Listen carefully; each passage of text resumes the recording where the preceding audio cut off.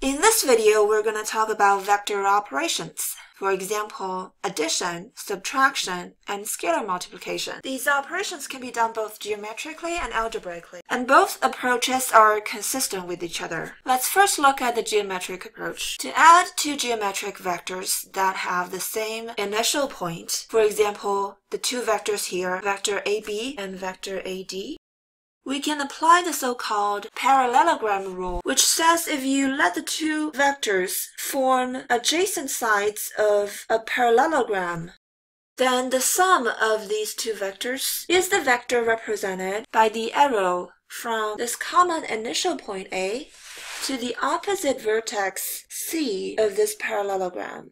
So in this example, vector AB plus vector AD is equal to vector AC, where ABCD is a parallelogram. Now, if you look at parallelogram ABCD, you can notice that there are two pairs of equivalent vectors here. Vector AB is equivalent to vector DC because they have the same length and direction. And vector AD is equivalent to vector BC for the same reason. So if you replace vector AD with its equivalent vector BC in this equation, then this equation becomes vector AB plus vector BC is equal to vector AC.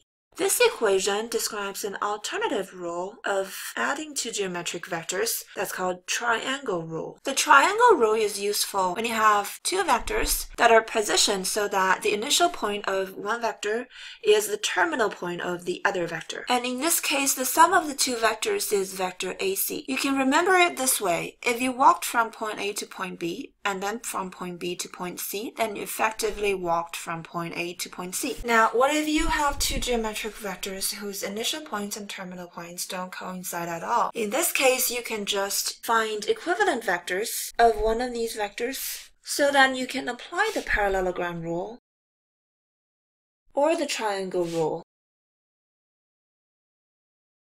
Now let's move on to talk about subtracting two vectors. First of all, we need to learn about the negative of a vector. The negative of a vector v is the vector that has the same length but the opposite direction of vector v. And the difference between two vectors, w and v, is the sum of the first vector and the negative of the second vector. So w minus v is equal to w plus negative v.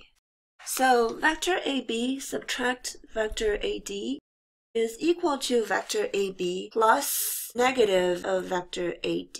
Applying the parallelogram rule, find that AB minus AD is this vector AC. It is also true that the negative of vector AD is equivalent to vector DA. So, applying the triangle rule, we know vector dA plus vector AB is equal to vector dB, which is this vector. You can see from the graph that this shape ADBC is also a parallelogram, and therefore vector dB is equivalent to vector AC. So the difference of two vectors AB and AD sharing the same initial point A is the vector dB that connects the two terminal points.